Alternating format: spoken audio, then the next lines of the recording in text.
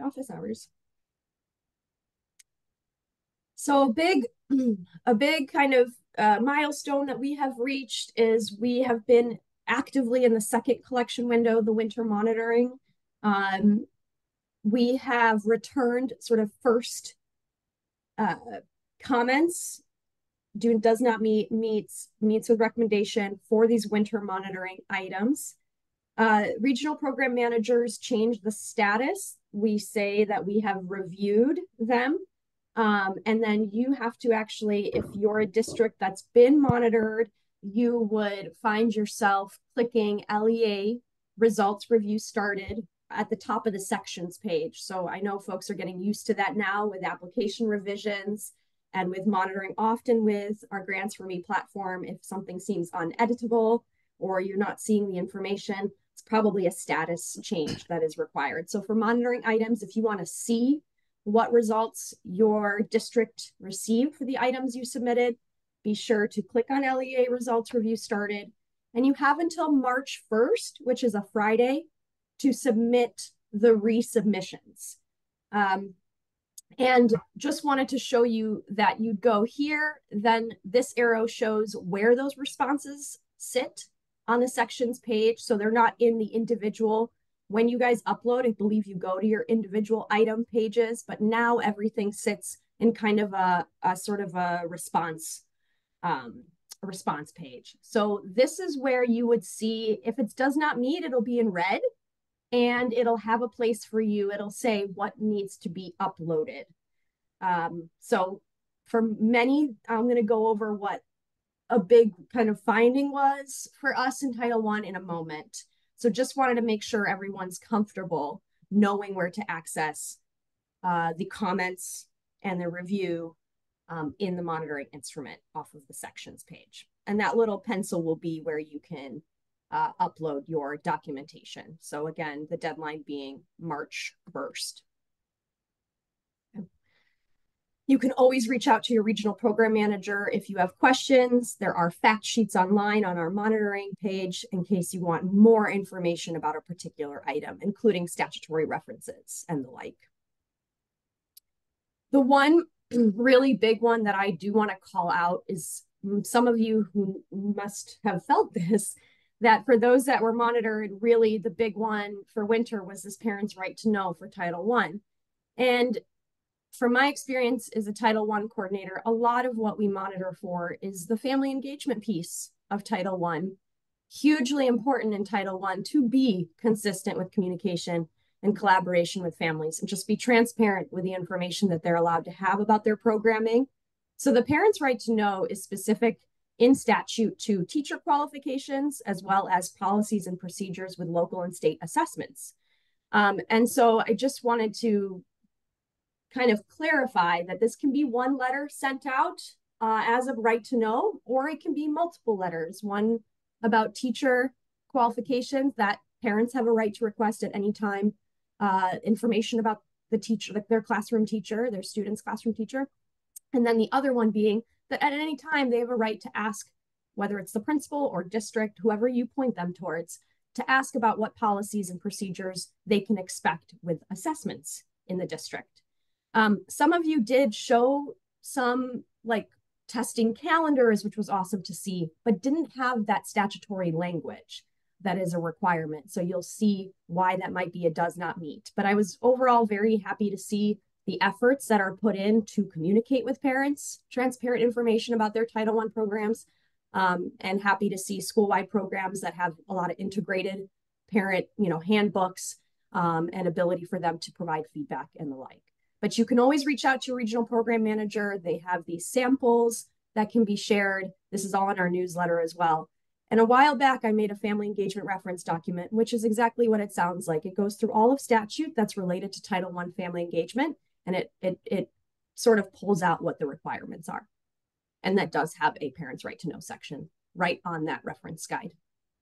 So if folks can share that in the chat, that would be great if you haven't already. But that has been a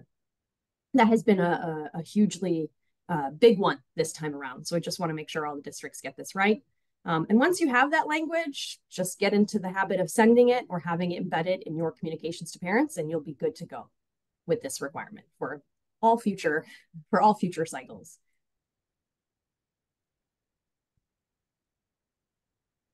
Jess? Okay, just putting that resource in the chat. All right, so Title 1A summer reallocated application is going to be coming out soon. There are, as always, limited funds. So this year there's also an ARP ESSER application that has significantly more funding and allows for more flexibility for you to do program outside of Title I schools. So we just want to note that they also have a deadline of March 29. So if you're looking to do more robust programming or just want to apply to a pot that is a little bigger, we would recommend that.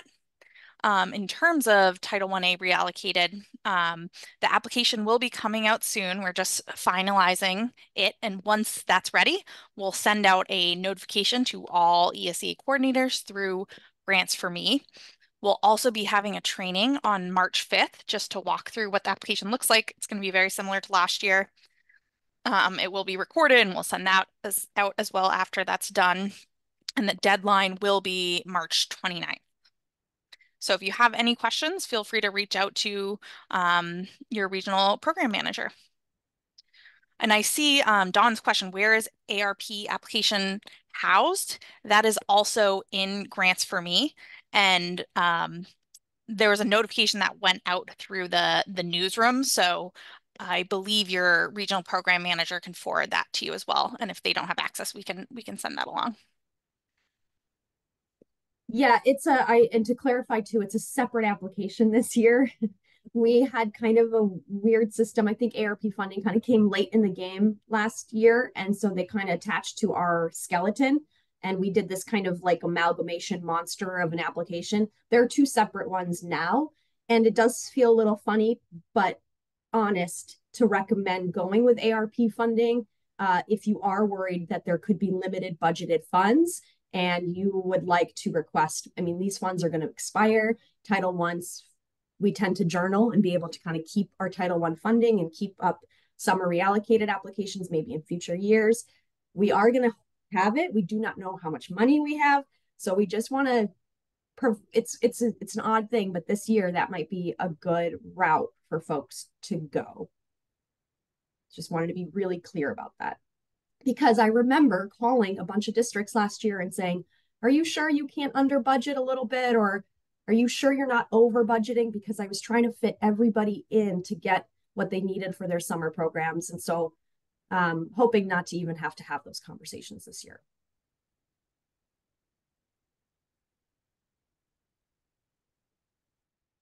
Great. The next topic we want to talk about is just allowability under Title 1A, in particular around family engagement nights. We've had a lot of back and forth in invoicing, so just hoping to clarify some of this information up front. We see a lot of math and literacy events for family engagement, which is great, but we just want you to be mindful that decor is typically unallowable. What you need to pay for is for supplies that are directly connected to academic improvement, which is the name of Title One. So small incentives like a certificate for doing well or something like that, or books, we see that a lot, like book prizes. Those could be allowable, but typically you don't want to charge decor expenses. Food is another very hot button issue. With federal funds in general, we do not recommend using food. The burden of proof is very, very high. So if we see any invoice with food, we're going to be asking a lot of questions.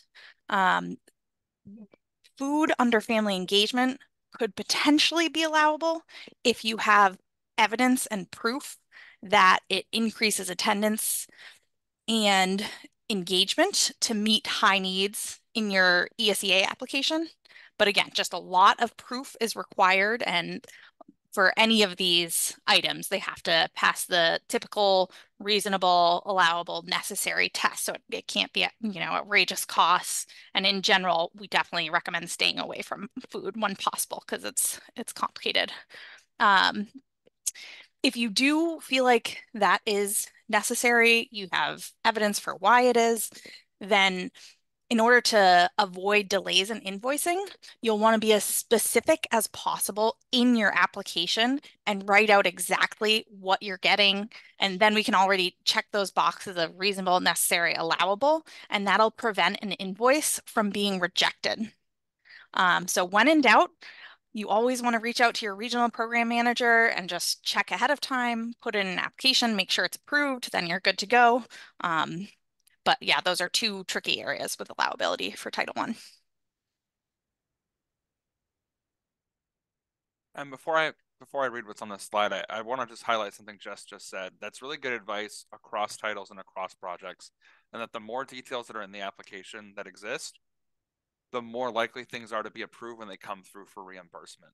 The more, say, vague and generic the application is, the more kind of gray area that exists, then the more likely there are to be surprises when something gets submitted for reimbursement that may not be allowable. So just always one of those best practices, especially with anything that might be on the line. Feel free to reach out ahead of time before those funds are committed so you can make sure that you can get reimbursed for them. All right, and for this next item, we are excited to announce that we're going to be holding an Equitable Services for Non-Public Schools training on February 28th. So it's been a few years since we've done something specifically for our non-public partners and their public school counterparts. We're hoping that this training will help us kind of get everyone on the right foot, get everyone on the same page, and provide some background information for those folks who might be new to ESEA funds or new in their roles at the non-public schools or even as an ESEA coordinator. And then for our more seasoned and experienced folks, provide some best practices and maybe some new resources you can use to help make this process as smooth as possible. One special note is we are going to add an assurance to the non-public consultation for the FY25 application that they have to have attended or watched the recorded training in order to receive equitable services. While this isn't a foolproof way to make sure that all of our issues get ironed out in the future, at the very least, there's, some guarantee that, we at the Maine Department of Education have provided the training and that they have received it, so that hopefully if there are some disagreements in the future, we can point to that and say, this was something we covered in the training as an allowable use or an unallowable use. I know we've had some issues with monitoring come up lately. We want to cover monitoring, allowable fiscal uses, what each title can be used for, what are best practices in the consultation process. Really try to make sure we're getting everyone set up for some success. So we'll be putting out some communication through the newsroom on this in the coming days, but we'll provide the Zoom link to all of you. It is also in the newsletter. Please pass it on to your non-public partners so that they have it. They can get it on their calendars now, or at the very least, they can be on the lookout for that recorded training a little while after the 28th.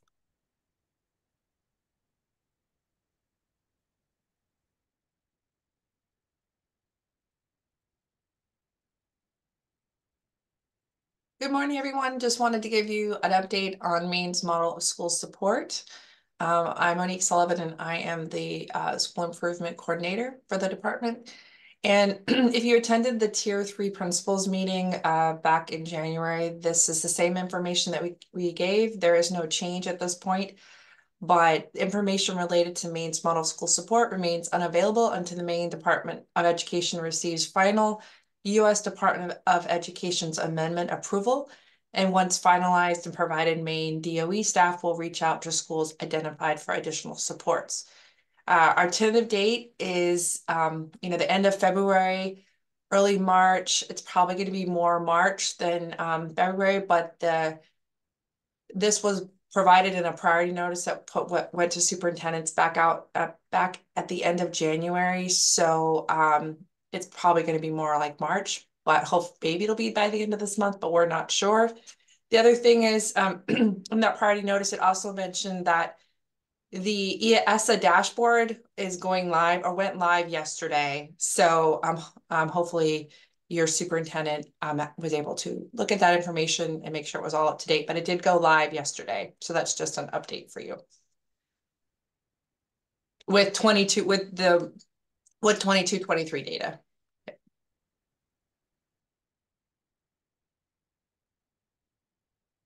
We don't have Tyra Corson, so I think Travis is going to give his best effort here to be Tyra. Yes, I will do my best Tyra impression this morning. Please. Good morning, everyone. Just going to go over a couple of quick fiscal related items here this morning. First thing I want to draw your attention to here is that now that we're in 2024, we do have a number of different currently open grants that are going to officially expire later this year. So this time of year tends to be a really good time to, if you haven't recently, to check in with your business office counterpart and just get a sense of where you are with relation to your ESEA funding for fiscal years 22 and 23. Both of those awards for ESEA Consolidated as well as Tier 3 School Improvement are going to expire in September of this year. And so now's a good time to start thinking about some potential alternative uses for funds if you're in a situation where you have a large balance and you may not otherwise spend that between now and September.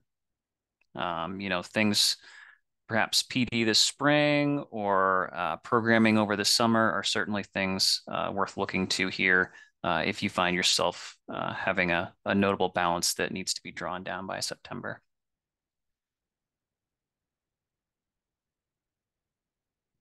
Okay, just a general reminder here that the department is now offering a fiscally oriented office hour for district business managers. This is something that occurs monthly and includes representatives from all of the different teams within the department that deal with federal funds. So ESEA, IDEA, CTE, et cetera.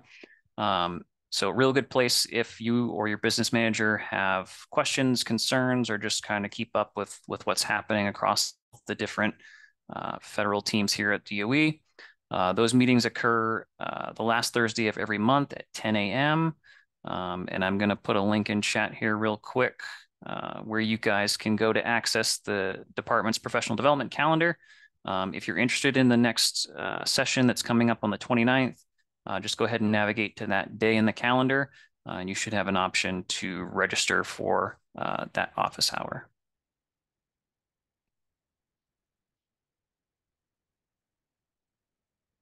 Okay, something else we wanted to touch on briefly today.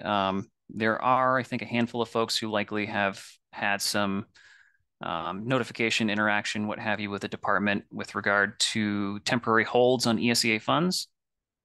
And essentially where we are as a state agency right now, over the last couple of years, particularly during and shortly after the pandemic, we were more or less giving school districts wide latitude with regard to submission deadlines, timelines, what have you, just kind of understanding the nature of where everyone was at and providing as much flexibility as we could.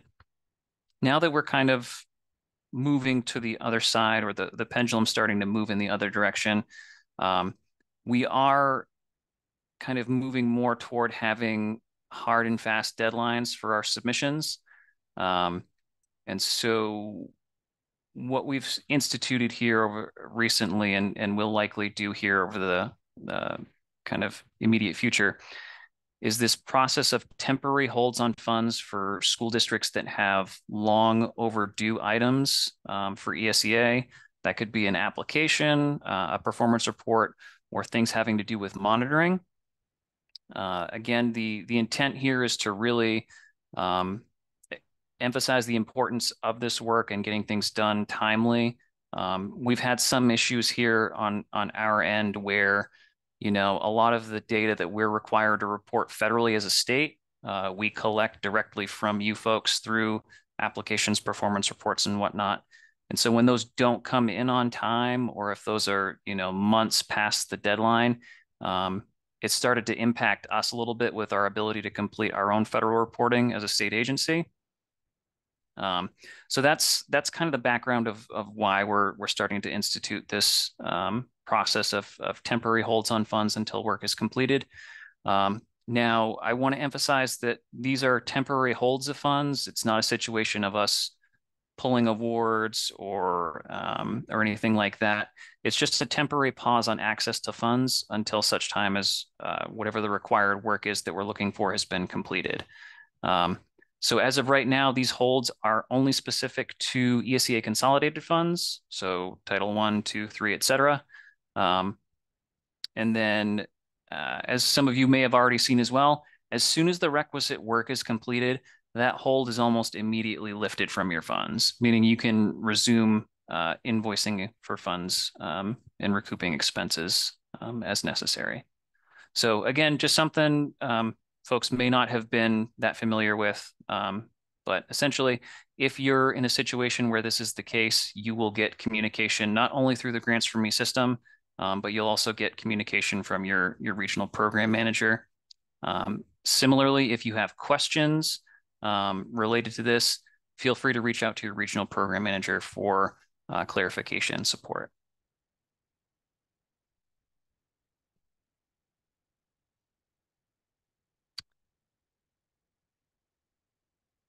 And if Dan has not joined us, I'll just kind of keep going here. So when it comes to split payments for invoices, for example, if you have, let's say you have a $5,000 expense for the month of October, you've got $1,000 left in your preceding fiscal year award, and you want to charge the remainder to your new year. That would be an example of splitting an invoice between two different fiscal years for the same ESEA program. In order to be able to do that, you need to make sure that splitting the payment and the period of performance across both requests is allowable, meaning you wouldn't want to try and split a payment for something in 1 year, and then maybe you didn't have substantial approval until later for the following year. That might be an example of something that you wouldn't be able to directly split. But by and large, if you're using funding from two different fiscal years, make sure that the period of availability overlaps. Make sure that you've appropriately allocated that expense locally in your accounting records to both grants. And of course, upload the requisite supporting documentation to evidence that, X percentage of this cost is charged to this fiscal year and X percentage of this cost is charged to the following fiscal year.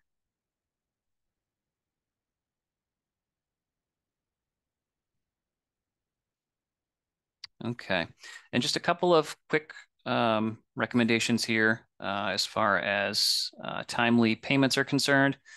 We know that our state accounting office has, for the lack of a better phrase, been backed up as of late, and that payment requests for ESEA are taking a little bit longer than normal. We are currently working within the state of Maine to try and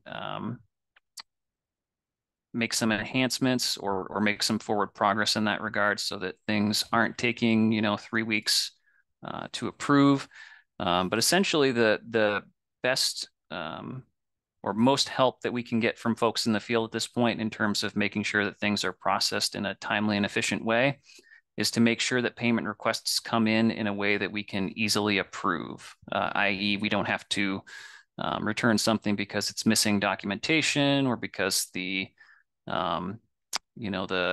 service period on the invoice doesn't match the service period on the backup documentation. I know the submission of these can be, fast and furious, and, maybe it's something that, you've got 5 minutes to do between meetings or something like that. We ask that folks just try and make sure that what you submit is true and accurate, and that you ensure that what you're submitting for reimbursement, so some earlier points that are made are not only allowable, but align with what's in your approved application. Covering those bases for all intents and purposes should ensure that your invoice moves forward in a timely fashion.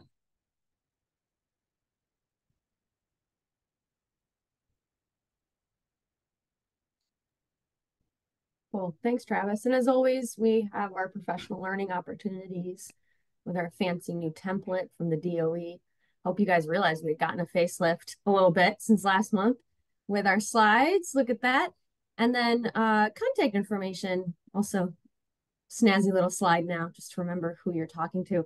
I've seen a lot of questions about summer, and truthfully, we haven't connected with ARP, and we can meaningfully to talk about the differences.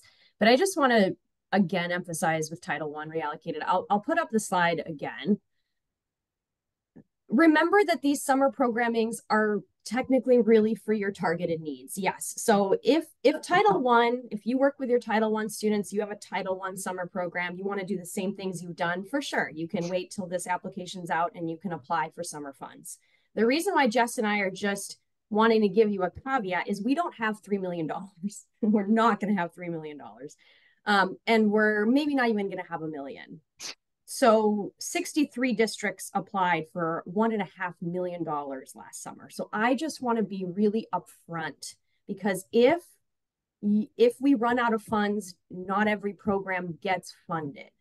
And so we always just want to give caveats, because we don't know. Maybe we can fund all the programs. Maybe I'm calling to say, can you lower your budget like I did last year? So ARP is summer innovation. I don't, you know, Title I kids can be part of that. It could be your robust summer programming if you want more field trips. Remember that last year I called you if you said you had 5 field trips, because our parameters are 2 field trips. Really, it's a Title I program for at-risk students or lowest performing students who need to work on their skills, their standards. We usually say not that field trip, or can't just be doing whatever over here. Title I has some strict parameters, and that we've conveyed over the years. So I just want to be really upfront that there are 2 different summer, for sure. There's 2 different summer pots of money. One has $3 million for innovative ARP, maybe outdoor learning opportunities, things like that. Some of you have kind of camp-like, you've actually asked for camp-like experience, and I've rejected that in the past with this. With Title I summer. So maybe that's something. So it really is 2 different pots of funding. Think about what your needs are. If you want a Title I program again, great. I will not tell you not to apply. It's just a matter of what your needs are, what will best fit, and how to make sure you secure the funding for the programming that you want to run. So Title I summer questions can come to me. They can come to your regional program manager, CCing me, because I run that grant for the most part with Jess's support. But I just need to be clear that there could be limitations to this funding, and there always could be. And I also just want to note, Jackie Godbout, the old Title I staff, for those of you who have been here for a while, is actually running the ARP grant. So if you have questions about allowability, or can this Title I program that I've typically run be funded through ARP, right, where there's going to be more money, she will be able to answer those questions. I can put she has a Maine email, she's contracted, so I'll put her email in the chat. That's for those of you who are putting some great questions about the ARP funding pool in the chat. That's great. I think perfect. Yeah, Jess will connect, give Jackie's email to those folks, because the grant managers will be the bearer of all sort of ability to really answer the thoroughness. And if you're like, this is the kind of program we want to run, and they say, no, not us, then absolutely apply for our program, and within the parameters, we'll make it work. And I'll throw out there too, if you're in a situation, I think I mentioned this earlier, but you know, now is a good time to, you know, as you're thinking about summer and whatnot, to really look at what you have for carryover funding from prior fiscal years, whether it be Title I funds, Title V funds, Title IV funds. Yep. You know, if depending on the size and scope of your summer program, you may be able to supplement some of those costs with carryover funds that you may have available. That's a great point, Travis. And if they don't have a project that's a summer project, that can be added as narrative and budgeted with funds that you might not be using, and you can, through your ESEA consolidated, be running summer programming. So that's another great example. Okay, I just wanted to make sure. I knew that there were tons of questions happening there, but I'm going to stop sharing now and let folks come off mute or in the chat. Feel free.